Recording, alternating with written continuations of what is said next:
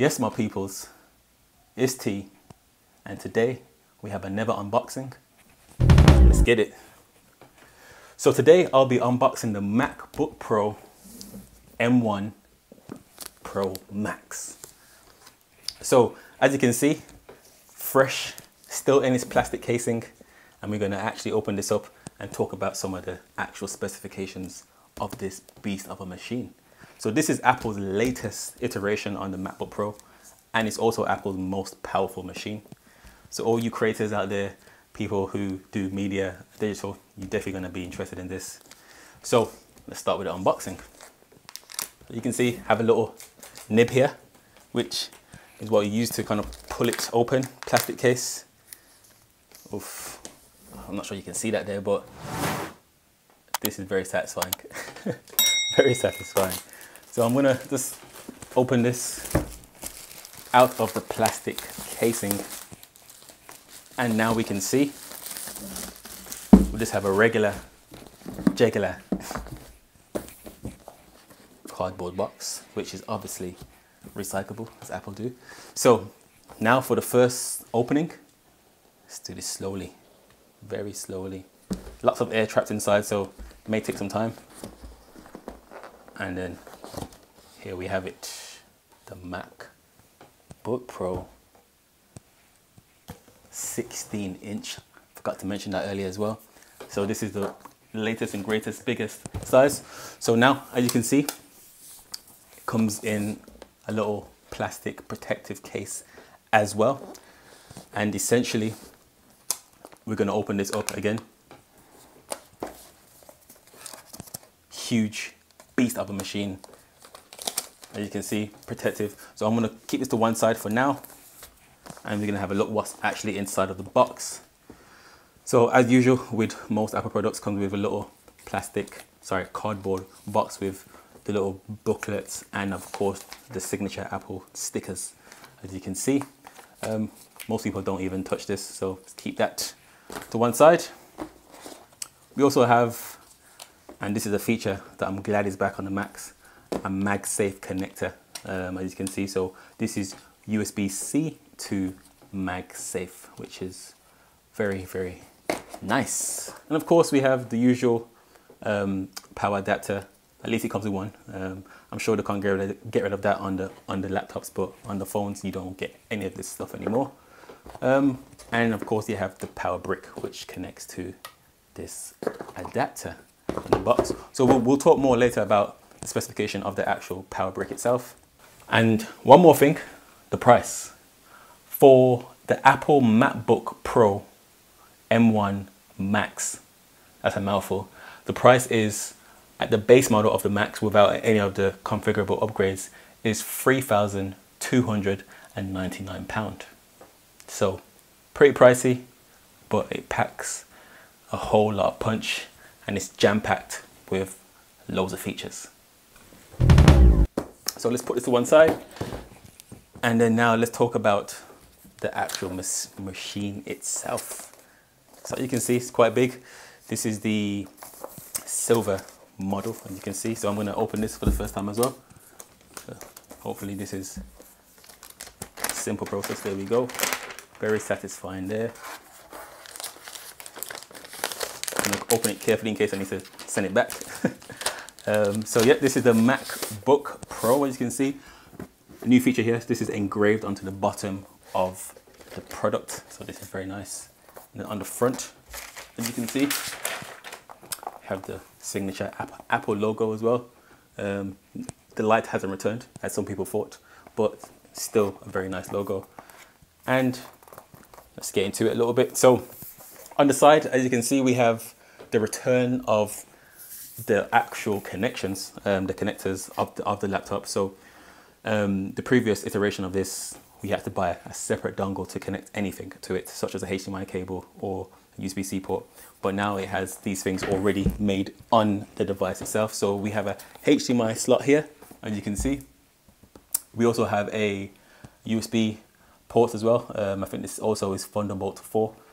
And we have the SDXC port, which is for your SD cards and all of your digital media fun things. So let's move on to the actual opening of this device for the first time. So let's see the screen.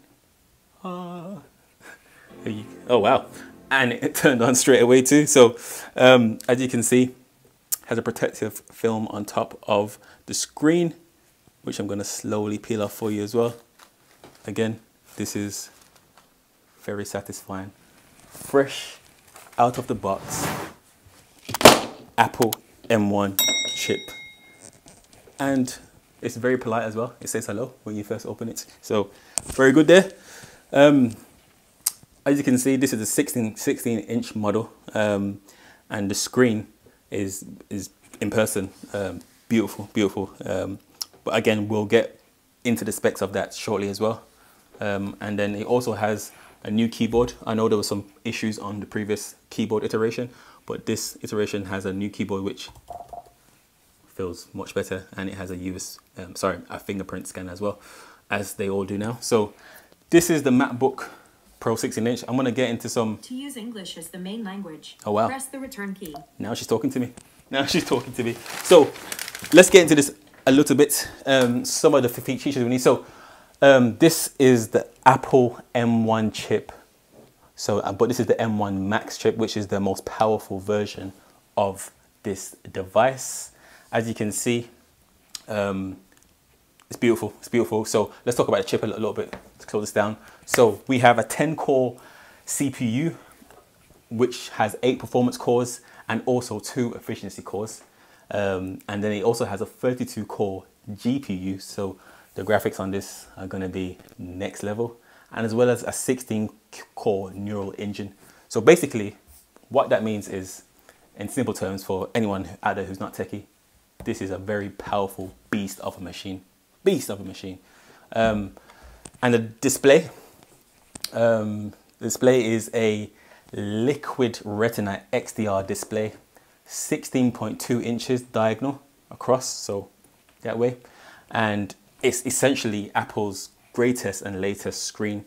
It's probably quite similar to the actual external XDR displays that they have, with a resolution of 3456 by 2234. So very, very beautiful display here.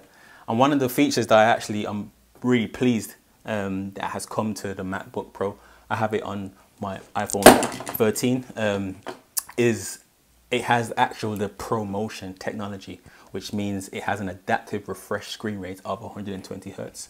And trust me, once you go ProMotion, there's no going back. Every other screen looks subpar once you've actually seen a ProMotion screen, which means everything looks very smooth when you're moving icons and windows across the screen. They actually look really smooth and really nice. So yes, that is the screen.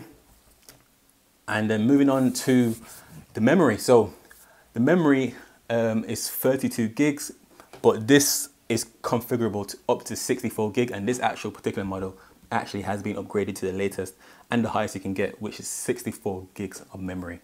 So just imagine doing some video editing, for example, in Final Cut Pro. Imagine how quickly your videos will export with pain-free, very quick. And there actually have been some benchmark tests against a few of the top Windows machines, Intel machines, and even the previous iterations of the MacBook Pros. And this completely blows all of them out of the water in terms of the speed of processing. So powerful, great. And of course, when you're doing exporting and you're on the go and you want to edit your videos or pictures, of course you're going to want a very powerful battery as well that can last long whilst you're doing your editing, for example. Or even if you're not even using this for editing, you want it to last long, so you have a long haul flight. So the battery on this, for example, it can last up to 21 hours of watching Apple TV, which is incredible. That's basically an all-day battery life from a laptop. Usually back in the days, you would get a laptop and after 3 hours of watching a program, it will be dead. But this one lasts for almost the whole day in 21 hours. And to not only to add to that, also the fact it has a quick charge. So as I showed you earlier, it comes with a 140 watt charging brick, which has the fast charge capability inside of it, so you can get from 0 to 100 real quick. So that's the battery. Now, in terms of the capacity, typically it comes with a 1 terabyte SSD, but this is actually configurable also up to a maximum of 8 terabytes. So you can have 2, 4, and 8. And of course, if you have 8 terabytes, it's basically unlimited space. So that's the usage and the capacity. It also comes with, as I mentioned earlier, various ports, but it also has, the one thing I did fail to mention is it comes with 2 USB-C ports on the side, as well as the new MagSafe 3, and obviously Thunderbolt 4, which is compatible with USB 4, as well as the headphone jack. So this is not your normal typical headphone jack. This is Apple's first laptop that actually has a 3.5mm headphone jack with advanced support for high impedance headphones as well. So that's actually very good for the people that are using this in a studio, in media, because you actually can use high impedance headphones and it will actually power those headphones as well. So that is a very great feature there by Apple, thinking about all of the media enthusiasts out there. So let's talk about the display. So as I mentioned earlier, yes, the display is beautiful, ProMotion, Liquid Retina XDR, but also mentioned it comes with 3 Thunderbolt 4 connectors. And what this allows you to do is connect a number of external displays. And if you have the M1 Max version, this actually allows you to connect up to 3 external displays with a resolution of 6K, which is obviously very beautiful. Imagine you're gaming or you're editing, or you're a professional, you can actually have a number of different elements on a number of different screens. So in total, up to 4 screens with the 3 external and the MacBook screen as well. 4 screens all displaying in super high quality, and you can actually get a lot more done. So that's the screens. As well as that, it also has the HDMI out port and the standard USB-C ports and compatibility with USB 4. So a couple of additional features. Standard, it has Wi-Fi and it supports Wi-Fi 6, which is the latest technology out at the moment. It also supports Bluetooth 5.0, again, the latest version of that. And the camera, now this is where the upgrade from the previous Mac is going to really show. Because yes, the display is beautiful and it has the Apple design language of the notch now, just like the phones. But behind this notch is an upgraded FaceTime front camera. Now, the previous version of the front camera looked okay on the Mac, but it wasn't as good as this one. This one is 1080p, which you would hope, yeah, obviously you would wish it was a 4K camera, but on a little small thin screen like this, it would be quite hard to get that in there. But compared to the previous model, this 1080p FaceTime HD camera makes you look beautiful.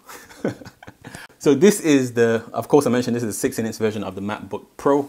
So let's just put it next to the previous iteration, the M1. This is an M1 MacBook 13-inch model. So we can see the difference in size and the difference in design. Now, despite, of course, as you know, the newer versions, they made them slightly thicker than the old versions. Some people are not happy about that, but it's thicker for a reason, of course, more power, but also to include the ports on the side as well. So this is the reason for that. So let's put this side by side. So as you can see, of course, they're not the same inches, but different design, slightly thicker edge. And essentially, I actually do like the design of the previous MacBooks a lot. It's nice and thin, nice and light, easy to carry. But this new design, I say new design, it actually looks like the model before the last model a little bit. So they're going a little bit backwards, bringing back the MagSafe, etc. But it is still very nice. And this machine is quite heavy, bit of a beast, but of course, you enthusiasts and professionals who get this top model won't care about that. All you care about is the actual power that is being outputted. Cool, so that is the MacBook M1 Max 16-inch. like, comment, subscribe, and all that jazz. Peace.